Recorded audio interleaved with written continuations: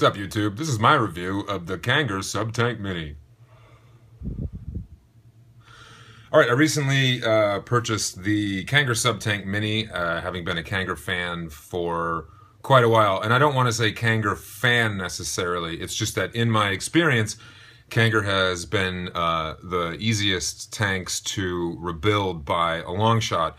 And that's my big thing, is rebuilding, because I refuse to go spend lots of money for coils, and I love organic cotton, and I refuse to go spend a lot of money for coils. So I have been using rebuilt EVOD 2s for quite a long time, just for my on-the-go everyday vape with drilled out air holes, usually 32 gauge Kanthal and organic cotton, and they've been just fine. I have my dripper for at home, but I really don't want to carry a dripper out when I'm around, because I think people that are always dripping on their vapes in public are kind of a pain in the ass.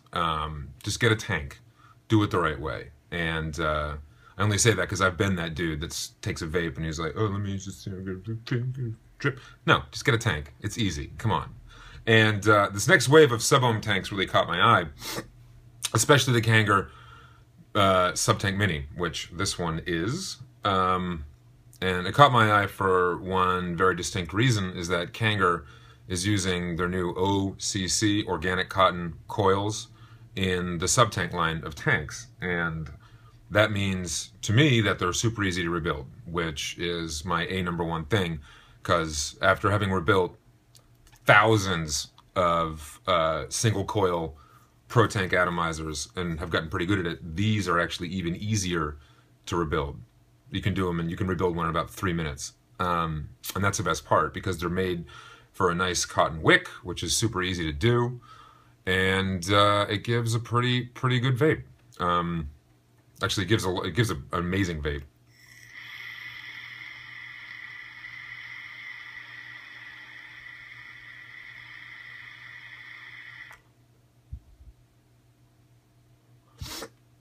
Yeah, a lot of vapor. Lot of vapor. Right now I'm using the 0.5 ohm coil on the Fu Hatton clone by Americlone, which has like the funniest box I've ever seen. You gotta see this. The props to Fu Hatton. Keep calm, because he's made in China. The sense of humor is hilarious. It's a nice copper clone.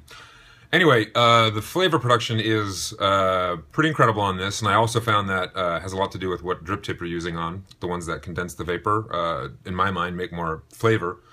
And for a lot of purposes, this thing is kind of a Swiss Army knife, which I'll get into after we jump back from the close-up. So there's a million reviews out here, and you can get a million close-up views of the insides, and this one already has juice in it, so I'm gonna figure out what to do to show you the tank. But I will show you the tank. So let's jump to the close-up, and I can show you how this thing works. Alright, it's close-up time. Okay, so basically here's the tank. She's a pretty tank. By the way, there's a lot of condensation in there. Condensation. Because I just emptied the tank out. Because I'm new to reviewing.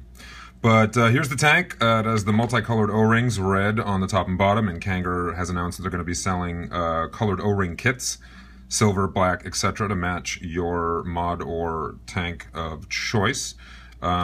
Again, I apologize for how not clean this stuff is. It comes with this kind of wide drip tip. I actually found it was too wide. I don't like gigantic wide tips like that. I find it mutes the flavor, so I tend to stick with my trusty ProTank 2 drip tip, the workhorse. Here's the actual base of the tank. This unscrews, and put that down there, and juice is everywhere. These are the coils, these rectangular shaped things. This is going to be a juicy review. There's the bottom pin. You screw it in, makes contact with the actual base, sucks air in through the air holes right there. And I don't know if you can see down in there, but where's my lens? That's basically how the coils work. There's your wrap of cotton, and I probably need to redo this one, re-wick this one. I can just see the internet hate I'm going to get about how dirty my coils are. How dare I? And then the cotton basically is inside there, held inside the coil, and you stuff it up in there. One of the things I want to mention is I watched a lot of tutorials on rebuilding these online, And the process is relatively easy. You just pull out the bottom pin, take out the grommet, reach up, pull the coil out from the top or the bottom if you're that kind of person, and then you basically have an empty coil head. Then you just wrap your coil, 3mm, that's how big the hole is. Wrap it with long legs, drop the coil in so the legs are sticking out. Take whatever you wrapped it around, stick it through the holes to stabilize right in the middle. Positive, negative, clip the legs, and then you should have a bare coil in there. And the reviews I've seen on rewrapping the coils say you take the organic cotton, twist it, and then string it through, and then clip it and fluff it on either end. I tried that a million times, and I had no luck in doing that. You'll notice the coils themselves come with the cotton stuffed inside. Now, the ones that Kanger has shipped with are a little overwicked. They're not that bad. But when you rebuild them, I have found, and this is just my personal trial and error, of which there has been plenty, that you really need to, once you string the coil through, the wick through the coil, and you have excess cotton about yay much on either side, you have to push it back into the hole and get it on either side of the wick. So you should have your coil and then kind of a billow of cotton on the inside that acts as a reserve for what is going to get vaporized, because this thing, it eats a lot of juice. It rika de juice, and you got to do that on both sides. So if you're going to rebuild, I have found it to be much more effective in avoiding dry hits if you take the cotton that you clip off from the end, and then with your tweezers, shove it back in the hole on either side so you have a bunch of cotton on either side of the wick. No dry hits since I did this. And here is the base, as I went over with your air holes. This has a nice clicky-turny thing going on. Very easy to turn, clicks into place, air hole settings. This is if you want to make fun of someone. It's a prank air hole. Dude, you gotta try the draw on this one. Dick. And, no, I gotta wipe my hands off. I gotta wipe my hands off. I got juice all over.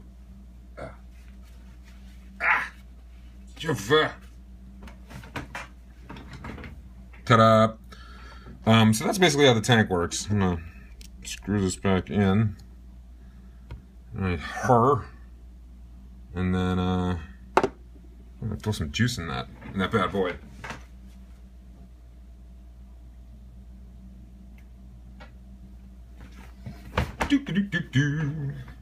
So this is how you fill it. It's actually pretty easy to fill, given that you have a very large juice capacity in here. Tank capacity, I think, is around 4.3 mil. It's a good capacity. It ain't bad. I'm filling it with Vape Wild raspberry cheesecake. Oh, man. I had some pralines and cream in here, and I emptied it for you fine people for the review, and I dumped it in the raspberry cheesecake. Yeesh. All right, well, let's throw caution to the wind. Fill it up from there. Although I have not been very impressed with Vape Wild's juices as a whole, so I'm not sure what much of a difference it will make. Screw that back in. You can do it. There you go. Put on the tip. And screw into your mod. And annoy your friends with cloud blowing goodness. Let's get some of that. Oh, I punked myself. I left it on the no air hole. There we go. So let's open the box. You've probably seen this happen in other videos, but the packaging is very nice. Kanger cares. You got open this, and you got this foam thing, which is a pain in my dink hole to get out. God. Kanger, why? Why? All right, you get that out. You have the bag, which cotton came in. Whole bunch of tools, your 733rd screwdriver. You have a pre-wrapped coil, 2 screwdrivers. Documentation, authenticating that this is indeed made from the hands of Kanger. And inside you have a replacement Pyrex glass, which I like a lot, actually, because glass does break. Glass breaks. Then you have the RBA head in here, which I don't really think I need to use that much because I can rebuild the coils and it's largely the same thing. Thank you, K-Fun, for showing us the way on how to do this. It's a really nice, compact RBA head. But as I said, I have been getting dry hits on this thing, and despite rebuilding many times, I'm still getting dry hits. I think the juice channel in there is relatively small. And for all the people who are going to critique this build, I was just experimenting with wick lengths. That isn't my final wick length. You guys can be so cruel. That's the RBA head. And screw that back on. And this essentially goes in the exact same place that the coil would. It's a really nice option. Once I figure out how to not dry hit it, I'll be all over that. And then here is the coil that shipped with it, which of course is no different. This is the 1.2 ohm coil, and I was using this on the iStick 20 watt, which hit quite nice. Now I need to wipe my hands again and put all the goodness back in the box so we can zoom back out and I can give you my wrap up on the Subtank Mini. All right, you don't need to watch this. I'll see you in 1 second. Okay, I hope you enjoyed my super close-up mode. And as I was saying before we went in, this thing is kind of a Swiss Army knife in terms of what you can do with it, which is why I like it more. I didn't want to get the Atlantis because I don't like that synthetic wrapper. What is it made of?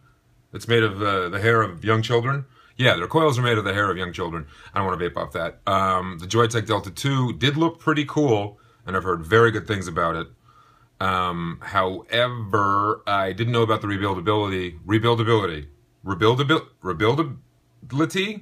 rebuildedness of their coils, and that was prime in me deciding to get this one because ultimately they act the same way as the single coil atomizers. You just pop out the bottom pin, wrap your coil, stick it in, wick it, cut the clips in the tips, prime it, vape it. Easy. Because just making a new wick is something of an obsession of mine. Making a new coil. I set out to make the best coils, at least ones that don't taste like ass every time I make them. As far as the air settings go, you have the Cyclops mode right here, full open, which produces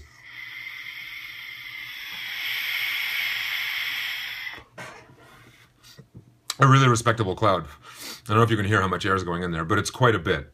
It's quite a bit. Then you have the two-hole mode, 2 holes. If it's a really wild Saturday night, you get both holes.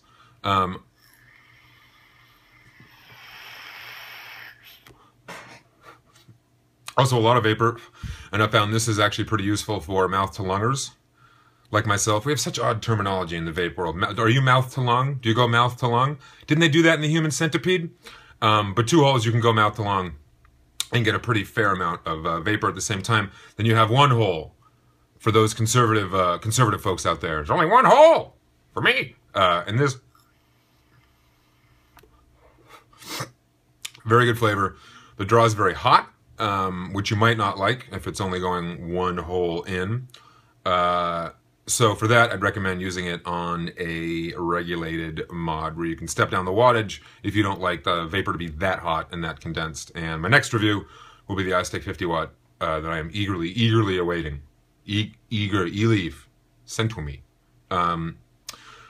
But what's nice about this is you can kind of do everything with the 3 air hole settings. You got definite mouth to lung, wink, or rather you got definite, yeah, mouth to lung, yeah. And then the 2 holes, you got very good mouth to lung. You have lung to lung. You have lung to foot. You can do great lung to foot vaping, ear to nose. You can do a lot of ear to nose vaping with this. And then of course you have the Cyclops hole, which is what you're supposed to use when you're rebooting the X-Men franchise, which has plenty of air production for me. I've been using the thing for about a week right now. I gotta say I'm not disappointed. I had some hiccups when I was rebuilding the coils in the first place, but I talked about that in the close-up, and I'm gonna have a separate coil building tutorial because I've watched a bunch of the ones that are out online, and I feel like they're missing one key component, so you don't get dry hits up on this. Oh yeah, the RDA deck. I talked about that in the close-up. I don't use it that much because it's such a similar kind of setup to the coils themselves. I don't find myself using it that much, but I will say I have not had much luck with not getting dry hits off of the RDA coil, which is something I need to investigate a little more. However, I'm not using it extensively, so it's not a huge priority. So that's that. I'd say if you're looking for a sub-ohm tank, this is definitely a really should buy.